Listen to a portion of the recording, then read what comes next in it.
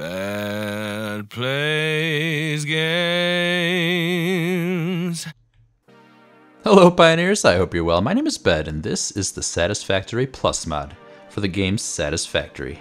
On the last episode, we set out to get a trickle of production of computers, heavy modular frames, which had to include soldering wire, circuit boards, and also modular frames, because we hadn't done that yet somehow. I also grappled with my demons that are unfinished building projects, and had a lot of differing thoughts on the Nexus. I got a lot of great comments in the last episode, including this one, where the commenter says they feel like the main reason for fixit is to bring items from the ore deposits into the factory. And also this comment that suggests that maybe I have a single fixit network per factory. So kind of the two opposite spectrums, bringing stuff to factories from the ore deposits, or another idea could be just using the fixit inside of a single factory. That second commenter also pointed out that I have not been going slow and automating everything, which was the mindset I had started with, and you are absolutely right, I have been rushing a lot. Part of the reason I have been rushing is because 1.0 for both Satisfactory and Satisfactory Plus are coming. And I touched on it, I think, last episode. The Satisfactory Plus 1.0 is changing everything about the mod. I will have to start the game over. Everything will be different. It's not called Stereotyte and Rubite anymore. All the parts and the progressions are different. Everything is being reworked. Because of that, I've kind of hit a wall at what I want to do with Satisfactory Plus, because if I work through all this content when Satisfactory Plus 1.0 does come out, this content won't be there to be playable anymore. It renders these videos that I'm making right now completely pointless, I think. I mean, I'm still having fun doing them, and I'm having fun interacting with you, but all this time I've spent making these videos won't be useful for Satisfactory Plus into the future. And then I got this other comment, which touches on just that with the Satisfactory Plus overhaul coming, why don't I just focus on getting through the rest of the content? They say right here, focus on getting the Space Elevator Phase 3 unlocked for the series and the season, so everybody can see what it's like right now, and then just leave it at that. And I think that that is a wonderful idea.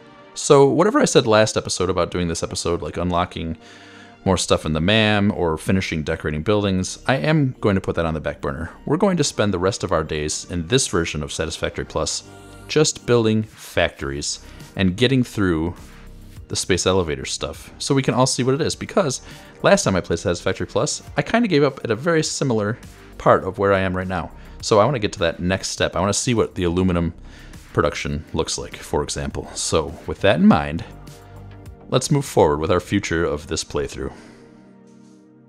We currently have 167 computers in the storage bin and 5 in our inventory, which I think will be enough for a little while. So what I have done is I've turned off the production on the circuit board manufacturer to allow us to stockpile this soldering wire, because we need 10,000 for the next delivery. Now we make 120 per minute already, which means we need 83 1/3 minutes to stockpile the amount of solder we need. And it's already been running a little bit while I was filming this intro, so yeah, look at that, we're already at 5,610, so we're halfway there.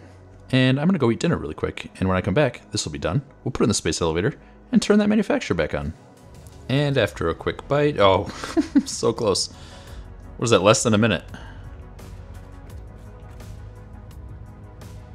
That's hilariously great timing. So I've been trying to decide what to actually do with this episode, and I had decided to focus on getting cobalt done. Then I remembered all the other shit I said before, and I want to do the fixit farming and slugs. And I think this is the space I want to do it. I don't want it to be inside the main structure there, because eventually I foresee this all getting enclosed and covered up in some sort of building. And I want all of these farms and breeding areas to kind of maybe look like a greenhouse, you know, have lots of glass and stuff like that. So I can easily go all the way to that edge there in the south direction and have it butt up right against that part of the power plant, which I think will be super cool, because then it ties this building that we're looking at right here with our biological water power plant into the main mega factory. Because again, the idea is that this is all supposed to just be one interconnected factory. I just haven't built it yet. And that rock is giving me pause. So I think we should run up there and put the base floor of the farming area just above that rock there. This one I'm circling with my crosshair. And then that one will stay to the south of. Actually, we'll probably stay to the south of those belts there. Let's go up and look. Alright, I can immediately tell that it isn't high enough. This is much too loud in my ear. This is just about high enough though. So let's go up that far. This doesn't look quite far enough, but let's go and we'll test over here.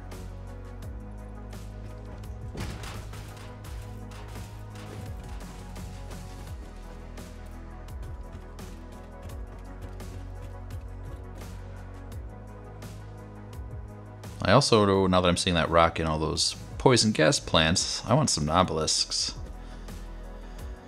But now's not the time for that.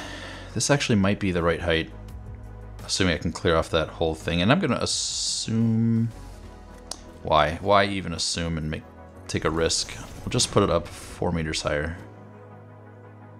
And you know what else I want? I want concrete. So let's do it that way, and then that way.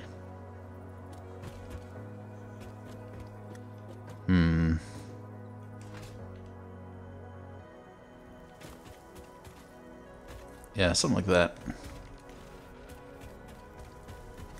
Pretty sure obelisks can kill this. And I'm gonna have to take care of the summer sloop as well, just because I don't want it constantly talking to me when I'm farming.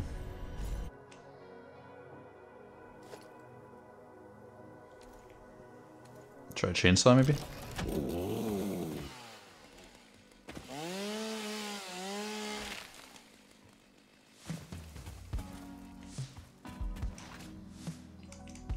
This is gonna hurt.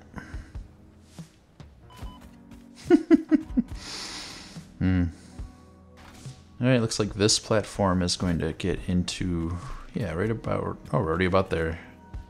It's gonna start getting enveloped into the ground, so let's help it along.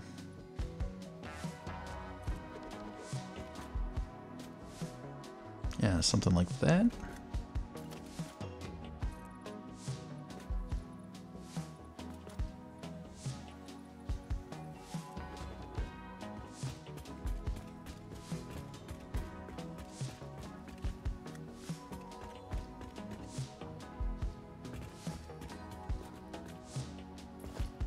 Alright,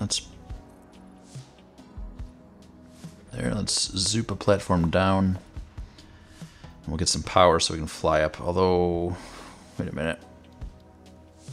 Hypertubes.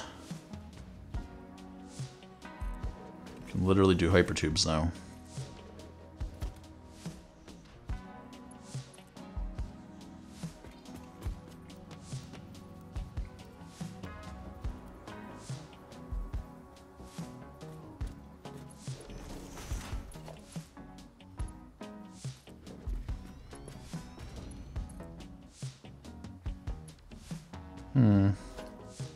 Can't believe I haven't been using hypertubes. I was so excited to get them, and then it's just something I don't think to stop and, you know, hook up, which is my fault.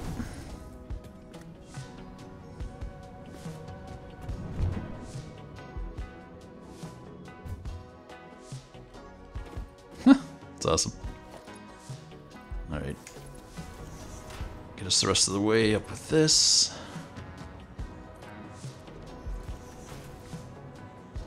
And then we'll put another entrance right here. You know, for good measure.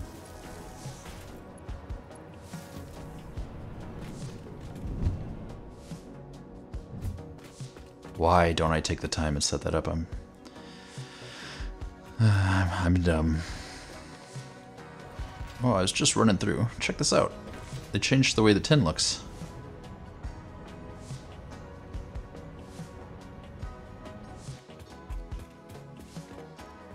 Okay, let's zoop it out.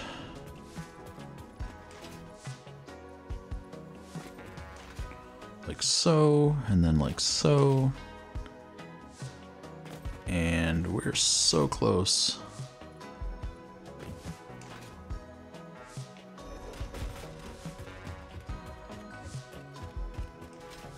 I love it. Now we can go as far that way as we need. So we are not limited on space at all. Well, I mean, Hopefully we don't make it all that way, but I don't know, that'd be kind of cool too, though. A longtime community member on my Discord, and if you're interested in joining my Discord, you should. The link is down in the description below. We talk a lot about Satisfactory Plus, and you can ask me anything, anytime. They shared a breakdown of all the different slugs and the amounts that you need, and the foods that you need, and the ingredients that you need, and the amounts. And it came down to showing this as the total number of farming goods you need to run basically one hatchery of each type. So as I say, you need this amount of grainy breakfast, healthy, sweet, mushroom, Halloween, and fruity food. And to get all those, you need this amount of wheat, potato, banana, etc. Etc. Etc. I don't know. So we're going to use this as a baseline. That's my point.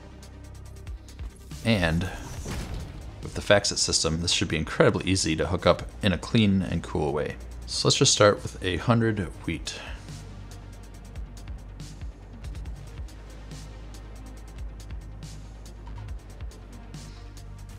Alright, instead of building it right now, since I didn't have any dirt on me, I figure we can do our numbers over here.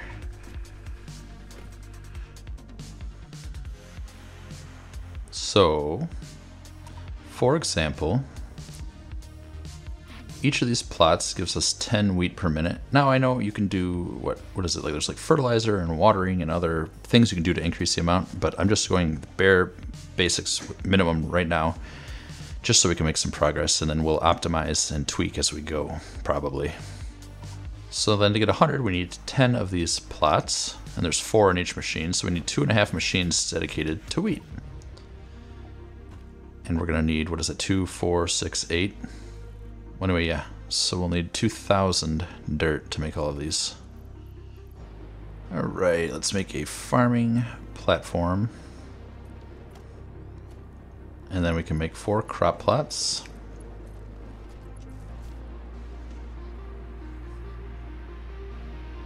Alright, so what are we making? Grainy food, right? I think I need to think about this a different way.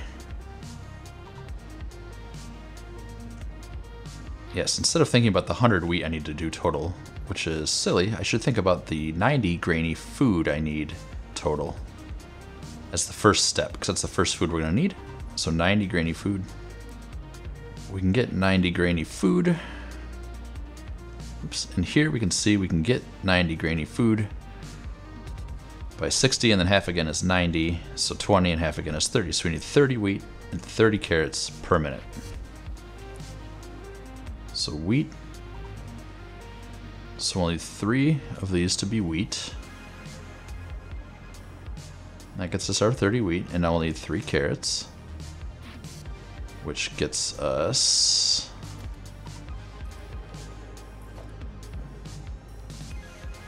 right here. So we'll have 1, 2, 3 wheat, 1, 2, 3 carrots, and then we'll move on to something else. It's perfect. These need the harvesting module. And what other module do we need?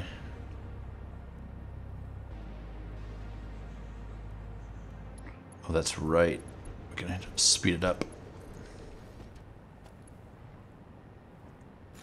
Let's find our jar of dirt that's free. We should have some nearby. I cannot keep the 3 dirts straight in my head. Yeah, so we've got some over here. Let's go plug it into the fixit system, since I know we've got fixit out there and up there, or we will up there.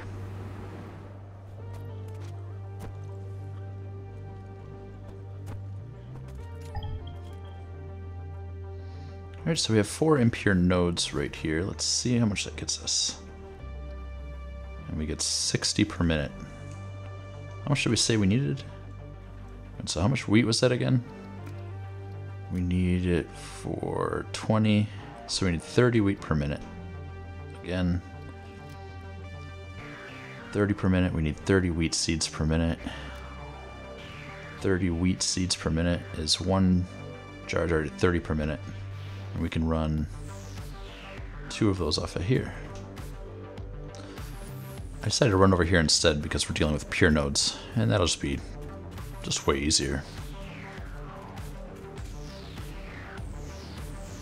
So, oops, modular miner, steel head, upgraded power pole, and then we get 240 jars of dirt per minute just from one node. That's way better. So let's feed that into the fixit system.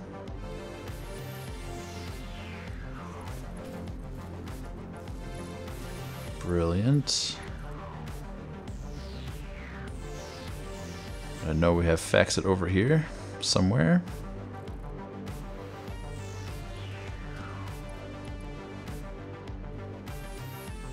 Alright, now let's limit the jars of dirt. Find it, there we go. Let's limit it to 10. Should I save time and look for the other dirt jars right now?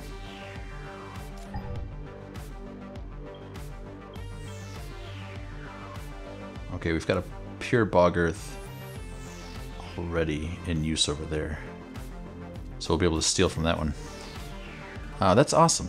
The simplicity of the fixit system and the logistics of a factory is going to be really useful for this particular implementation, because with all the cooking and the crop plots and just everything like that, there's just an absolute ton of belt work that needs to be done and go in all different kinds of directions. And instead of worrying about it, I just get to plug and play. I think it'll be fun in this scenario specifically. I'm gonna go get more dirt though. I forgot to pick it up. Seriously, I was just thinking of the implications of the fixit system on this, and just going food item by food item, it's gonna be so easy to just plug these in. I'm so thrilled. Oh, except I did just realize I'm gonna need to use... we're gonna have to feed them in... I don't know, what am I thinking? I'm not thinking, clearly. Okay, so perfect, back to where we were. We now have all the dirt we need, and we have the seeds that we're gonna need, but now we need to turn the dirt into seeds. So let's kind of line this up. Why didn't I line that up earlier? Alright, we need the seed extractor.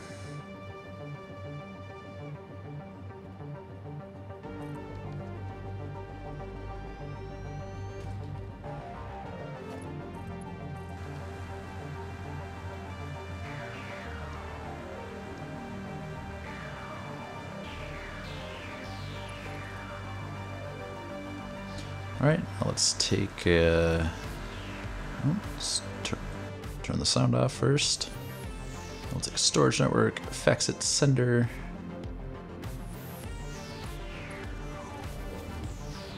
And then we need to bring fixit up here.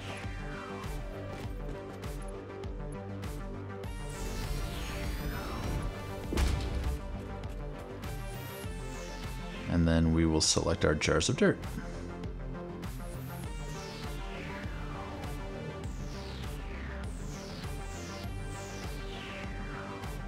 Alright, and now we are turning 30 jars of dirt per minute into 30 of each type of these. So that's enough for wheat and potato for this grainy food that we're doing. I said potato, I meant wheat and carrot. How do we want to do this? Just spitballing ideas. I think I want to have awesome stink storages just so nothing ever overflows, or jams, I mean. For each one, and then we'll put it right into a receiver over here. I need materials though. Let's do the 4, but set them back just a little bit.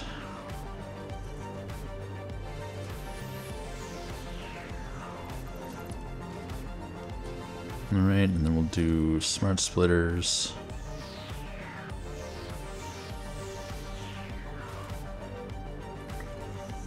Two and 3. Certainly misplaced that one.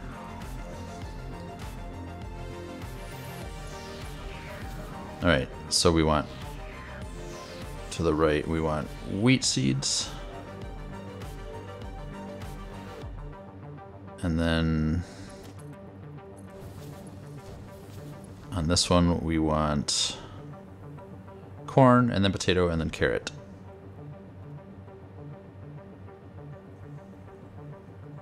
Corn seed, potato, and then the last one can stay empty.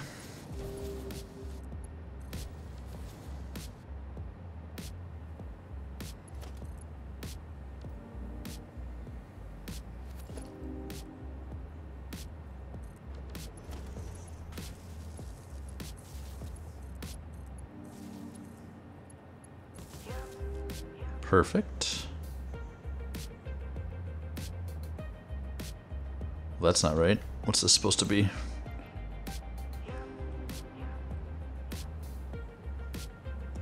Potato, carrot. So for it, I only want carrot seeds. Okay, now we're going to need to put them all in. Oops, I grabbed sender. I want receiver and terminals.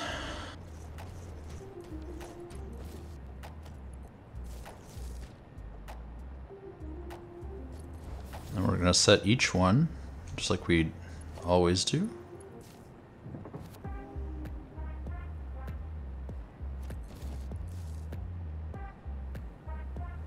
Just like so, we'll have them all hooked up and we're ready to go.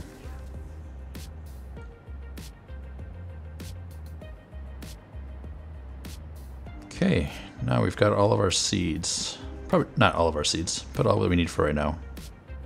I think for simplicity's sake, I'm going to turn everything from this machine to wheat, and we'll just have a little bit of extra for now. That way I don't have to worry about ratios, and using the fixit system to input them, I don't have to worry about clogging up the system with overflows, because we'd need 3-to-1 the wheat to carrot, and I just don't want to deal with that, to be perfectly honest. This will make this easier as well to set up the sending machines. So all we have to do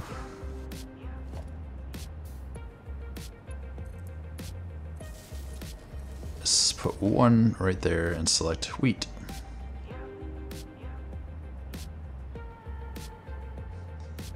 And of course I forgot about, what is this, the greenhouse module. So look, now it's gone 15 to 15. So instead of having 3 of each, I could just have 2 of each. Honestly, I think I'm just gonna leave it for now. Yeah, it's gonna be fine. Let's add more crop plots. That's embarrassing, out of iron rods. And 4. We're gonna set all these to carrot.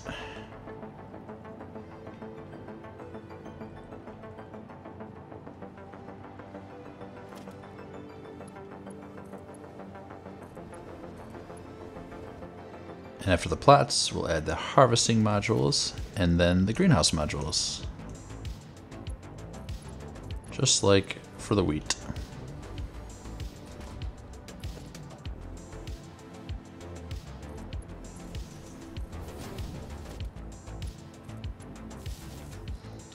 And this is carrot. Alright, now for the output of this, we need a smart splitter. We need go so and so. That's right. To the left, we're going to do biomass capsules.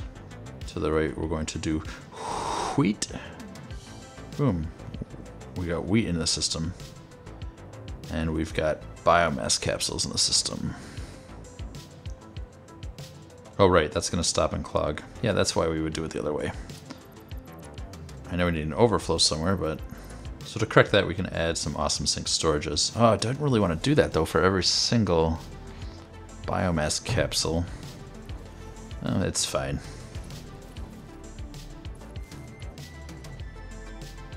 We can set this up in a better way later.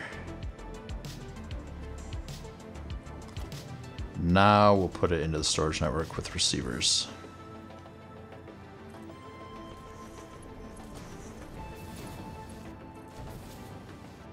And I will do the same thing for the outputs. We're going to create a smart splitter. We're going to go to the left. We're going to have capsules, biomass capsules, and to the right we're going to have carrots. And then we're going to put them into containers, like so. And we're going to run them in.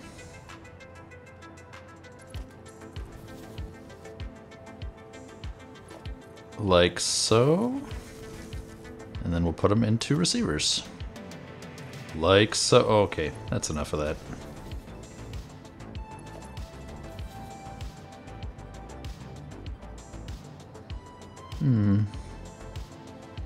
What do?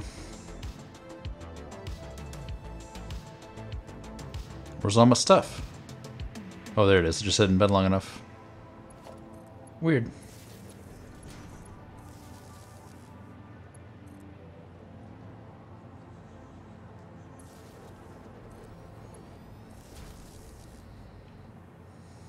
Carrot.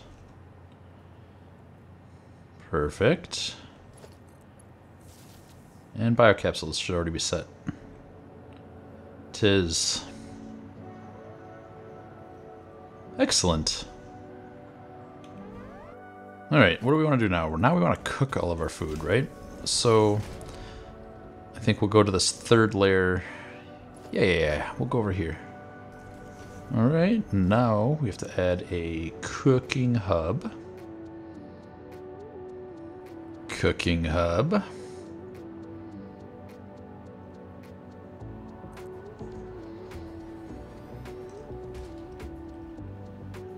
And I said we needed 90 grainy food total. So let's do grainy food.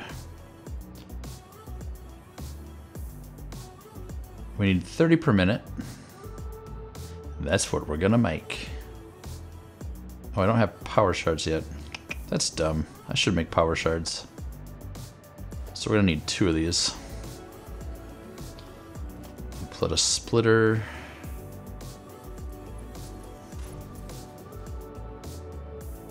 Right here. And then, what did I say we needed?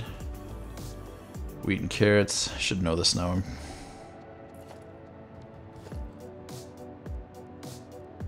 Grab a sender.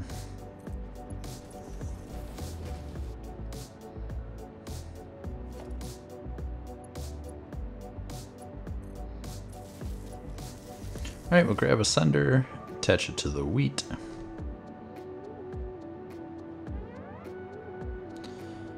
And then, splitter.